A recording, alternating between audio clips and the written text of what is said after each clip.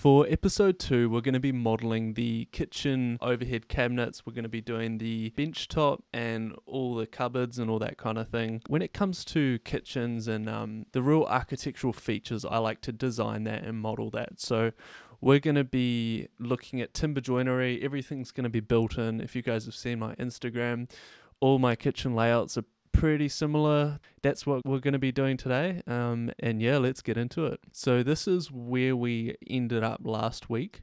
I think it's pretty good progress. We got some curtains in, we got some basic modeling, and we looked at lighting, and we got some couches in. So it was a pretty good start, but we're just going to get into a little bit more detail.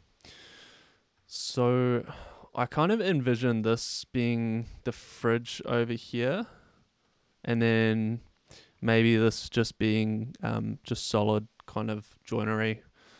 By joinery, I mean, like timber. It's almost like a plywood with a timber veneer on top, and that's pretty typical for high-end architecture. And I do use quite a lot of that in my designs. So what I'm going to do is I'm just going to make a cube, and we are going to start by creating a sheet of timber veneer.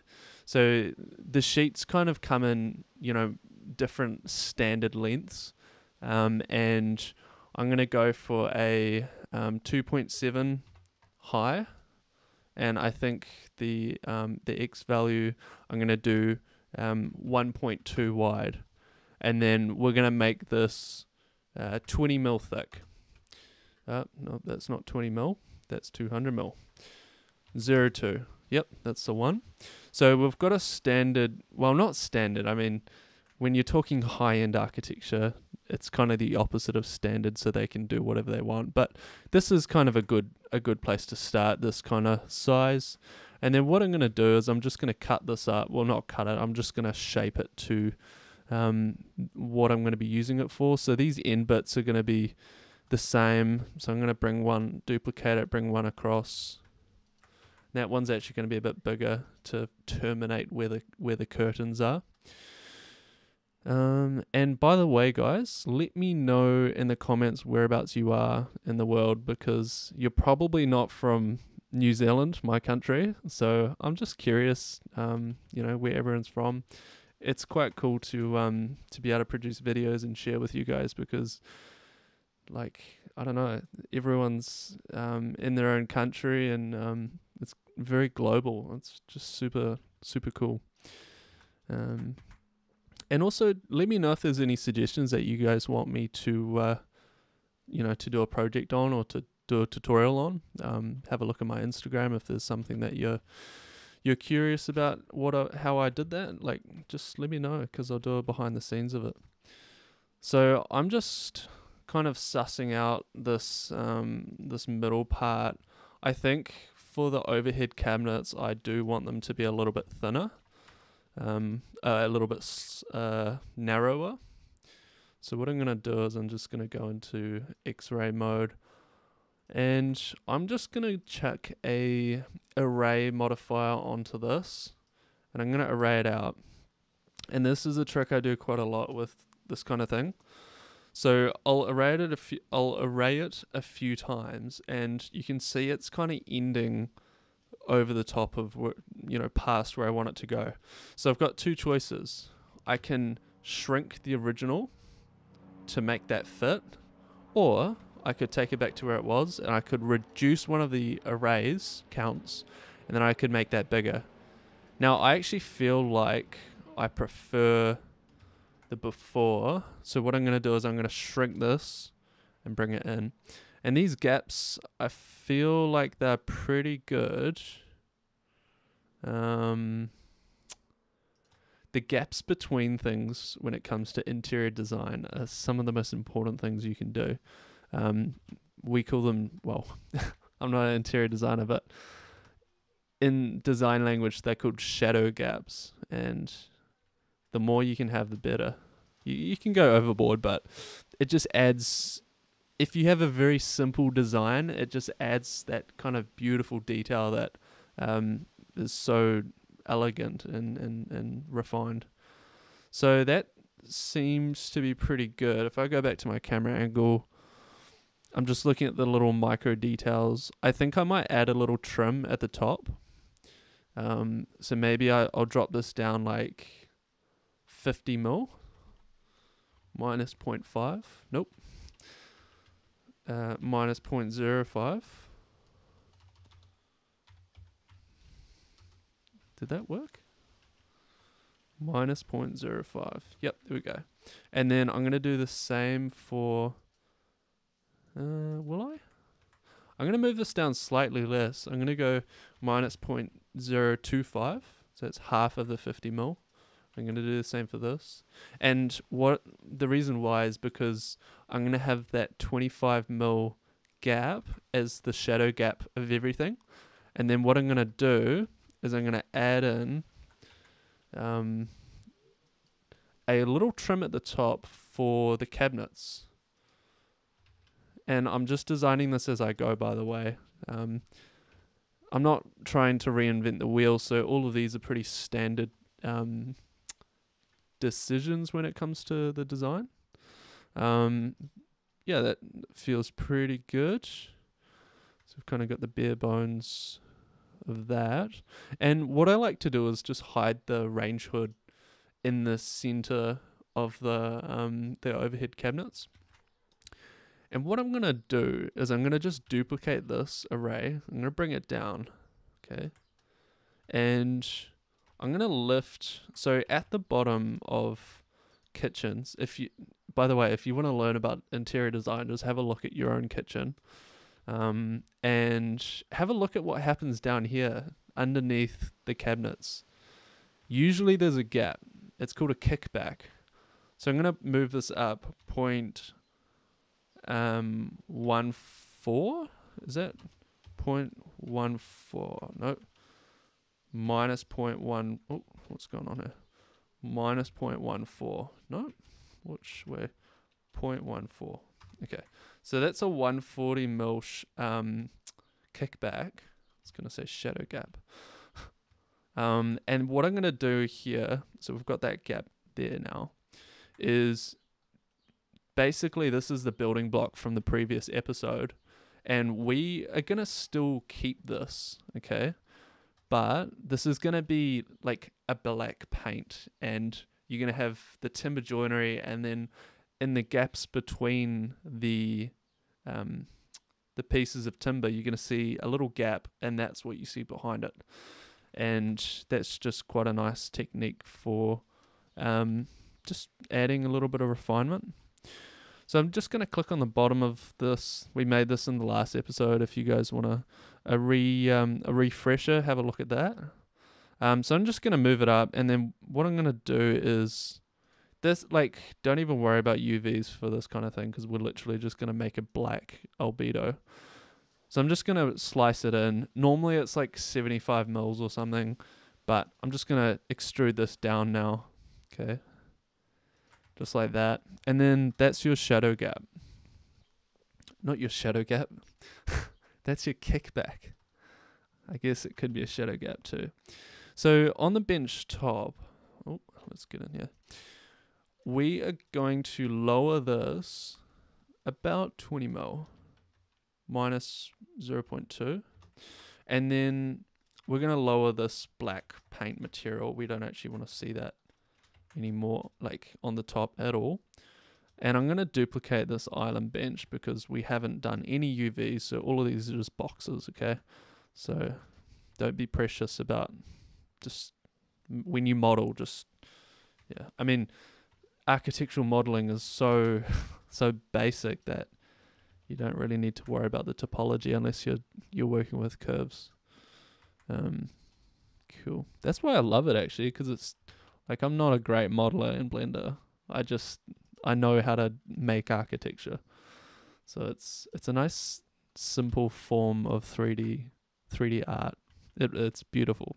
Maybe that's why it gets a little bit of criticism on the different online forums and stuff. ArcViz is kind of, it's too basic, but yeah, it is. But in terms of 3D art, there's this perception that the longer things take and the more difficult they are to achieve, the better they are. But I have the opinion that the final render, if it's beautiful, that's all that matters. It doesn't matter what kind of effort you put in. It's just if you're able to express your vision, then it's a successful render. You see people posting on the subreddit, the Blender subreddit and the ArcViz subreddit, and they're like, oh yeah, I just finished this, and it was this beautiful render, and it took them, oh yeah, I just did this on my work break. And they obviously didn't, but they're boasting about, I don't know how little time it took, but it doesn't matter about time. You could spend months on something and it would be worth it. Anyway, rant over. So we're looking pretty good. We've got that little bench top kind of done, and you can see there's a little gap between the cabinets. That's a nice little shadow gap. What I'm going to do here is I'm actually going to make this smaller now. So I'm going to half the size. So what's this? This is 740. We're going to go 370. My math is not good right now. Minus 0.37, I think. Okay, we're going to do another trick. We're going to array this vertically now.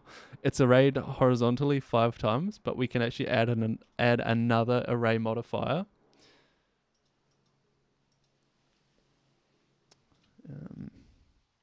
And we're going to go on the z-axis.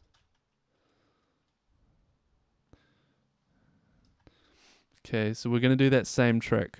We're going to make sure that we set the gap that we want first. That's maybe a little bit, no, that feels okay. And then we're going to go into the edit mode and we're going to bring this down so that the top of the array is what we want it to be. Cool. Now, for these, I'm just trying to think. It feels okay, but I actually want this gap to be bigger because that's going to be like a handleless kind of, and actually I want the top to be bigger. I want the horizontal lines in here to be the main design feature. And bear in mind, in this view, you're not actually going to see much of that at all. So it's always worth going back to the actual, to the render view and to really be like, okay, am I gonna actually see this? Because you could put so much detail into like all these things that you're just not gonna see. So it's a waste of time. You'd get better at modeling, but yeah. I don't know. So that feels pretty good. What I'm going to do is for the handles, I like to... okay, well, let's just tackle this fridge real quick. What I'm going to do is I'm going to duplicate this. And I'm just going to add a little vertical trim. Because in interior design, it's all about the trim. That's where you add the little details and it just makes things look nice and thought about. So I'm going to add a trim and we're just looking at the top here. That trim is going to be the same gap as before. I'm being pretty liberal about this. I'm not, with the shadow gaps, I'm not like super, focused on it. But that looks pretty good. I'm going to make a quick handle. And I'm gonna try to keep this episode short. I'm gonna try to do shorter episodes, but do a few more of them and keep them more focused over one topic. Because my last course I did with the exterior render, I think the episodes were maybe a bit too long for each one. They're about 40 minutes, but I want to just keep this down to the 15-20 mark. So today we're not going to do any texturing or anything. We're just going to model. And I'm just making a handle right now. And the handles I make are pretty straightforward. What I'm going to do is I'm going to come up here to the top, do the same to the bottom. I just guesstimate it, to be honest. And then I'm going to select the top and bottom faces closest to the fridge, and I'm going to extrude that out, and I'm just going to snap onto that bench top. And then what we're going to do is we're going to add a little bevel to that, and by holding Alt and Shift, we can select multiple edge loops, and it just makes things so much quicker. If you guys are really new, check out Blender Guru's donut tutorial. He'll teach you all sorts of stuff, and I'm not really focusing on like super beginners. I'm more intermediate. So once you've gone to a good level, maybe just come back and I'll take you to the next level. I'm thinking I'll do a beginner course at some point, but yeah, it'll take a bit of time. So, and I don't really have too much time at the moment. So I'm just selecting all that, and that looks pretty good. I might just hold Shift, and I might just remove that and that, because we don't want it to be beveled at the end, at the termination point. Cool. So selecting all the edges, we are now going to go to the bevel modifier. I think the shortcut's B, but to be honest, I don't really worry about that. And we're just going to add a little one, and I'm just like clicking and dragging and then holding the, using the scroll wheel to control the amount of segments, and that controls how smooth things are. And then I'm going to change this to, I'm going to have a look at these modes. I haven't really, what's with percent? Yeah, that's better. I think percent is better because otherwise it does it non-uniformly. So that looks pretty good. I mean, it's subtle. You probably would never notice, but my brother would argue you would. He's in 3D art too. So that's pretty good. So that's going to be the fridge, okay. And then the other side, why not? Why don't we just add one there as well? Cool. Let's just make this symmetrical for the hell of it. So that's looking pretty decent. I like the uniformity. So what we're gonna do is add a little bit of detail to this upper cabinet. So if I select the bottom of this and just move it up 20 mil ish, what that means is that we don't need handles here. We can just kind of grab them and pull them up. And it's the same here. Like all of these, what I'm actually going to do here is I'm going to insert some edge loops here, and then I'm going to just move that down slightly. And then I'm going to insert some edge loops, and I'm just snapping to the top of that. I'm going to move that down. Actually, I'm going to go into X-ray so I can see what I'm doing. And then I'm going to insert another one on the top of that. And then where's the top of that? And then that one's good. So if I select the edge loop we just created, then I go out of that mode, I'm just going to extrude this back. Whoa, what happened there? Jeez.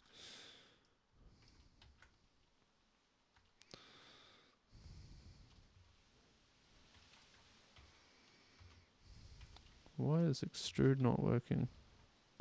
There we go. I'm going to extrude this back. And the reason why is because I actually want to be able to see a little bit behind through that gap so that it indicates that a hand could actually come in there and grab and pull the drawer out. So why is extrude not working? There we go. So I'm going to do the same for that. Cool. Looking pretty good. Yeah, I like that. So we're gonna stop here. And next week we're gonna be working on the island, and then we're gonna do a round of texturing. So we're gonna add the UVs and the nice timber detail to the kitchen cabinets and all that good stuff. So I will see you next week, and I'm really excited for it. I hope you guys have a good week, and yeah, we'll see you then. Cheers.